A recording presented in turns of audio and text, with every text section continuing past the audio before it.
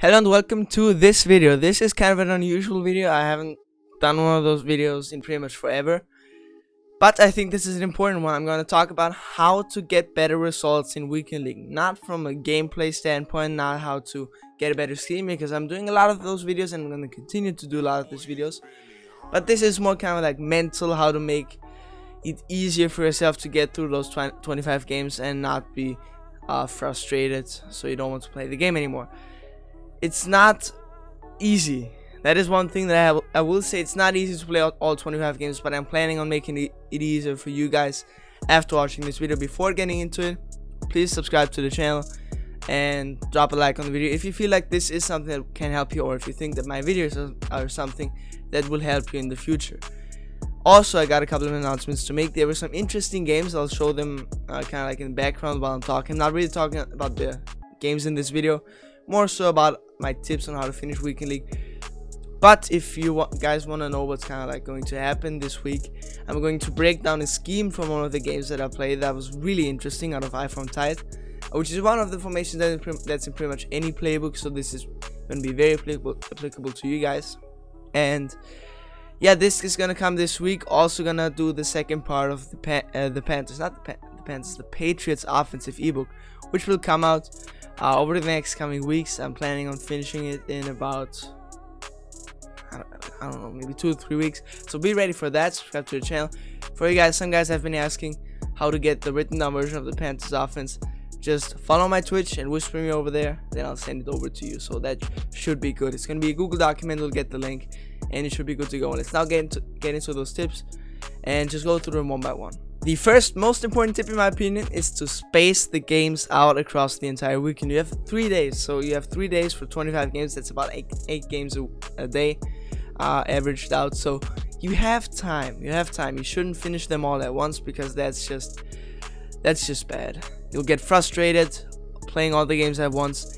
It's just tiring. So I had to do it this weekend, actually, to talk about why am I qualified, to give some tips, because I was doing pretty bad in Weekend League. I was getting about 16 wins pretty much every weekend. That's not something that I'm happy with. And then I kind of like focused on what can I do to get better, and I did some of those techniques and they worked for me. So it might be luck. I got 20 wins this week. Actually, I got 19 wins, but one guy DC'd me after I won the game, and I got DC glitched, or not DC glitched, I disconnected from one game where I was 10-0 up at the end of the 4th quarter. So that just happened. Basically, I got 2 wins taken away from me, but still finished with 19 wins, and that is a big improvement. And you might say that's random, but I will say that these tips have helped me out a lot. So spacing the games out is very important. I was not able to do that because my internet was bugging and I had to finish them all in one day pretty much. Did that, got 19 wins. But if you can, take time. You also have time to do stuff with your friends. That's also very important. Like, don't spend the whole weekend playing Madden. Like, don't. It's not healthy for you. It's also not healthy for your social life. So please take time, talk to some friends. Don't play Madden for the entire weekend, and don't play them all straight. The next tip is find out how to regulate your emotions. Now, this is something that some of my subscribers who are athletes, who play maybe basketball, football, or something like that, can kind of relate to. It's important to regulate your emotions. How can you do that? You have to kind of find out what works for yourself. It's important to know how to calm yourself down, how to get more focused, how to get your energy up, and just in general be aware of how you're feeling emotionally. It is important to have habits that work for you. You have to train for them to work. You have to practice. Alright, this is what I'm gonna do when I'm feeling annoyed. This is what I'm gonna do when I kind of feel tired and I'm not feeling as sharp. You have to kind of figure this out by yourself. One of the things that I generally do is when I'm frustrated, I just get the headphones out my ear, I just lean back and I just close my eyes and I just pretend like I'm sleeping pretty much, and I'll just breathe heavily. I'll just breathe out all the anger. That's one of the things that I regularly do. Also, another thing to get more focused is like I do one of those and then I'm ready again. So you kind of have to figure out what works for you. This is kind of like mental training. Also, you guys that play sports and haven't done a lot of this training, this is also going to be applicable for, let's say, a tennis match, for example. You have to kind of regulate your emotions during sports, and this can also help you with that. So there you go, got some universally applicable tips right here. You should definitely subscribe.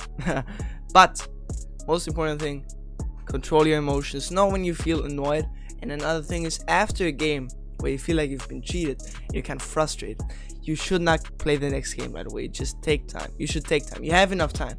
Once again, we have 3 days for 25 games. That's more than enough time if you want to space it out properly, or if you can't space it out properly.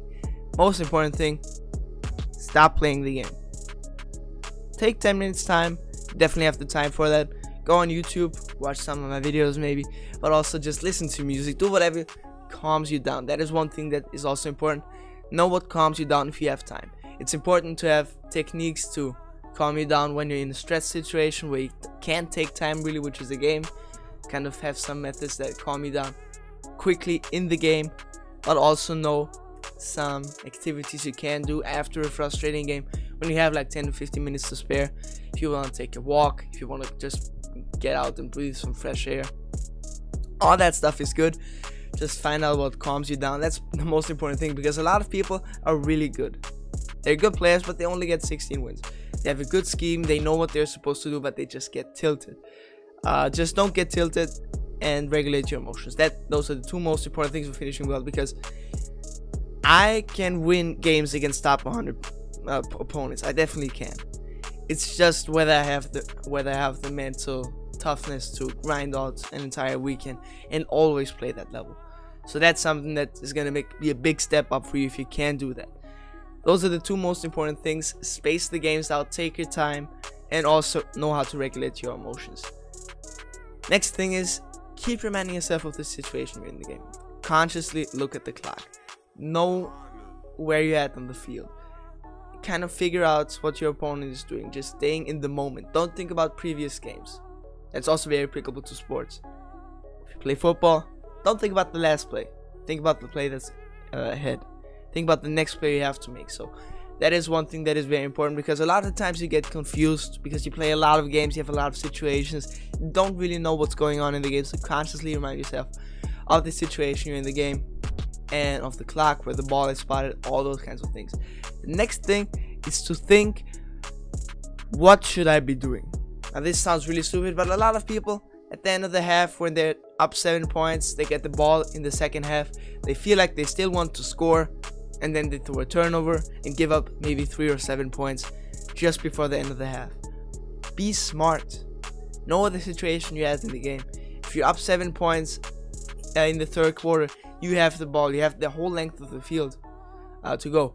You want to take time, you don't want to score. So be aware of the situation. That's another thing that ties in neatly with the previous point. But just play smart. Think about what your opponent doesn't want you to do. If my opponent is down 7 points, he wants me to go for big plays, he wants me to take up as little time as possible, so I'm gonna run the ball. That's just something to keep in mind. Remind yourself of the situation that you're in the game, and then think about, what does my opponent want me not to do, and then I'm gonna do that exact same thing.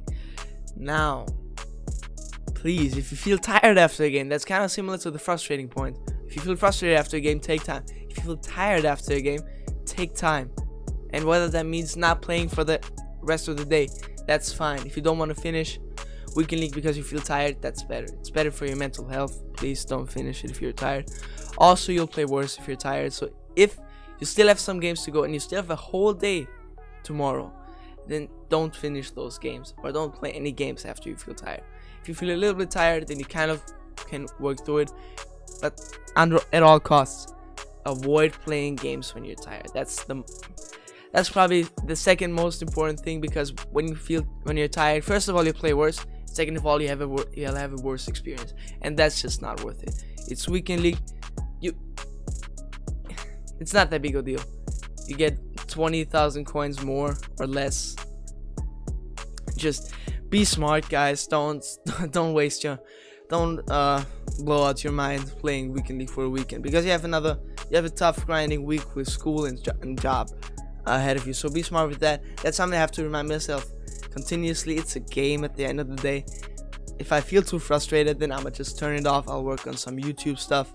That's always fun for me. So just turn to happier activities. If you feel frustrated, if you feel tired, just take time away from the game and really just consciously remind yourself of the fact that it's just a game. If you want to get better with schemes, also of course subscribe to the channel. I'll drop some future offenses and defenses. I'm thinking about dropping my defense because the defense is kind of like the thing that propelled me to get some more wins this week. I'll do a defensive tip next week or this week, I don't know, about the big nickel formation. That's the formation that I run pretty much to stop everything, to stop the run, to stop the pass. It is really good. It is a very balanced formation. You can kind of stop both. So that's what I would recommend you guys to be ready for, because defense is pretty difficult this year, but I kind of figured out what I want to do on defense. I want to share it with you guys. Subscribe to the channel, leave a like. If you feel like you have a friend who wants to get better with Madden and my videos can help them, then please recommend me. I always want the mouth-to-mouth recommendation. That's how commercials used to work, just recommendations. So please recommend it to a friend if you feel like they might profit. Appreciate you taking the time. Support me by subscribing, and see you in the next video. Also, this I-tight formation this I-tight scheme that I went against, it's pretty tough. Drop that this week or next week. A lot of content coming. Be excited for it. See you in the next video. Peace out.